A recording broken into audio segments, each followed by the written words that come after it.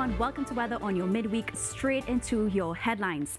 Currently, there are no alerts at this time. However, please watch for gusty winds and street or flash flooding, likely happening near heavy showers or thunderstorms. Now to current conditions. Tobago had a high of 30.2 degrees Celsius in Crown Point today and 30.1 degrees Celsius for Piarco, Trinidad today. This is Trinidad.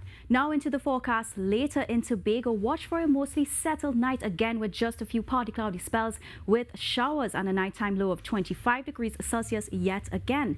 Here in Trinidad for tonight, you can expect a minimum of 24 degrees Celsius and keeping with those similar conditions as Tobago as well as a low chance of the odd isolated thunderstorm. Thursday in Tobago, you can look forward to a generally fair day tomorrow alongside those hazy conditions with isolated showers over a few areas. And temperature-wise, you can expect a daytime high of 32 degrees Celsius in Crown Point.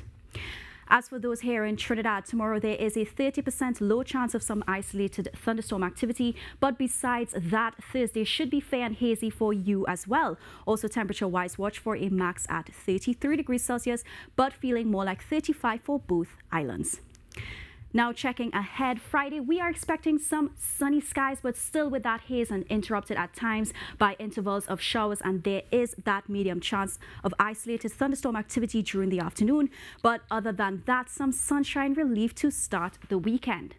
On Saturday, we're looking toward that good old sunshine again, just likely being interrupted by partly cloudy periods with showers and keeping with that medium chance of thunderstorms. So you definitely can make the most of the sunshine till the showers in the afternoon periods. On the seas are now slight to moderate with waves up to 1.5 meters in the Atlantic and below 1 meter in sheltered bays.